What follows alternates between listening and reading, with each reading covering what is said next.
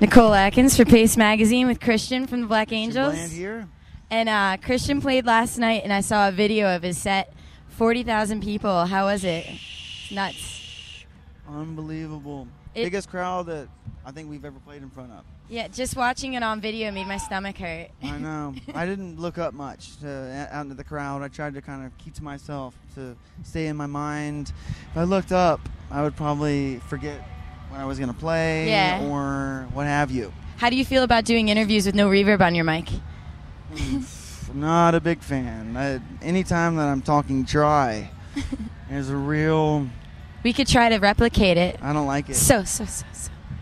The only way that I ever speak in front of people is with reverb. So I hope that by the time that this comes out, that you put a reverb effect on my vocals, because if it's not, then my voice just sounds real goofy. I saw you once walking through the streets of Austin with a mic and a little speaker. It's really weird. Yeah. When? Just, that's how you do it. You don't talk without reverb. Randomly, I just walk down the street with a Pathfinder guitar amp, a guitar, a microphone. I'm pretty much just play on the street corner in Austin. I mean, there's a good spot at the corner of 6th and Chacon on the east side. You know, I can make $30 a day if I'm sitting there. Beer money. And, you know, it's really prime. You know, you're an artist as well. You do like all your album covers and stuff. Do you draw when you're on tour? Like, do you draw on the van? How do you pass time? How do the Black Angels pass the time in the van? All right. On long drives? Passing time? Yeah. I read a lot of books. On short little jaunts like we have right now, I usually don't bring my computer because I got my iPhone that can do what I need. Mini computer. Yeah, but you know, on my computer is my main means of graphic design and stuff. But I mean, I find that really the main design that I do is for the Black Angels, because I guess that's what I'm most inspired by. And every now and then other bands ask me to do design work for them, but if I'm not into what they're doing, then I'm just not even gonna have time to do it. Or do you ever like create like a drawing for somebody else and like it so much you want to keep it for your own band? Yeah, all the time. It sucks, right? Well, I mean, it's cool because I do, anytime I'm inspired, and I do a lot of design work, and then it turns out that like later on the Black Angels are putting out a 7-inch, and I can just go back into my back catalog and to a design that I already did, and that's it. That's cool. So yeah, that's even like songwriting, you know. You write a lyric, you don't use it for anything, and you just go back. Yeah, exactly. Yeah, hunter and a gatherer.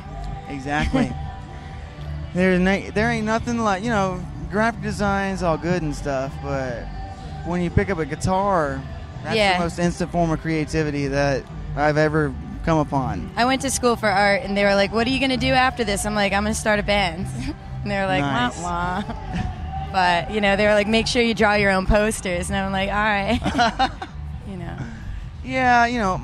My parents weren't very supportive of my starting the band. Really? Well, they helped pay for my way through college. Yeah, mine too. Advertising and like get my master's in advertising, and then I don't end up doing anything in advertising. And they were a little bit. Do they still tell you to use your degree, even though you guys are pretty huge right now? Well, I try to stress to them. I'm like, look, I use my degree to design all the Black Angel stuff, and all of the design elements. I wouldn't know how to do any of this if I didn't know how to go to school. So thank you for helping me to go to college, because it was the path that led me into what I'm doing now. And also like the imagery of that you make for your band is such a part of the music. It's just like well, I like for the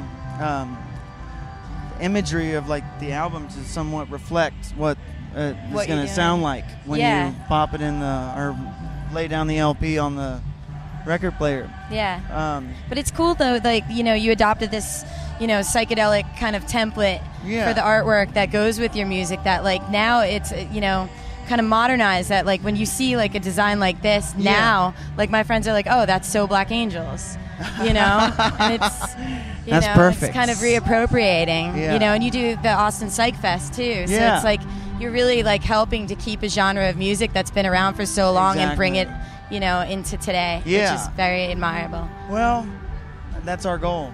Nice.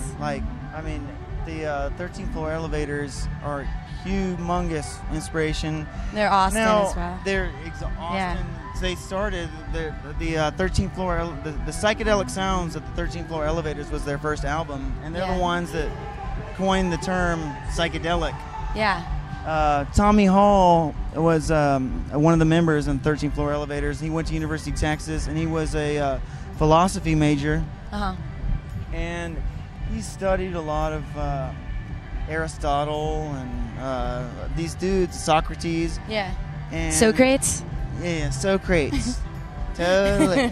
And he, at the same time, in the mid-'60s, LSD was starting to become a thing that was coming out. And he thought that was the way into the creativity. New dimension. Yeah.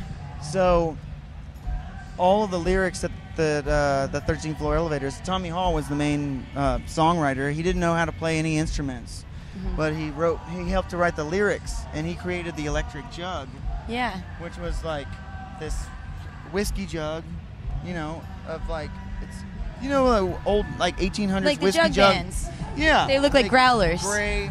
Yeah. The growlers? Yeah. Dang. You know about those dudes? Oh, no, but I do know the growlers. We actually played with them. Awesome. Yeah, we played with them in the Black Keys in L.A. Man. But growlers is a bottle. But I'm telling you, everybody needs to check out the growlers. Yeah, the growlers those dudes are awesome. So sweet. But the 13th Floor Elevators, on the other hand, are very... Would you say that they're like the most influential band to you? I would say that my ulterior motive for getting my master's at University of Texas was to be able to move to Austin to start a rock and roll band with people. And the main reason for that was the 13th Floor Elevators. That music, Sgt. Pepper's, was like the album that my dad bought it when he was like a teenager. There's some good songs on that album. I listened to that thing over and over and over and over and over and just memorized the whole thing and envisioned myself as like being one of them. Doing it, yeah. Yeah, and I tried when I was 12 years old to play the guitar. My dad had a right-handed guitar and... You lefty? Yeah. I knew it. And I couldn't really... my hand wasn't big enough to like wrap around it, and I bought this book that taught you the chords and stuff. Yeah. And I couldn't figure it out with the right hand. So I just gave it up until I was 20 and I was doing track and I broke my ankle. So you're pretty new.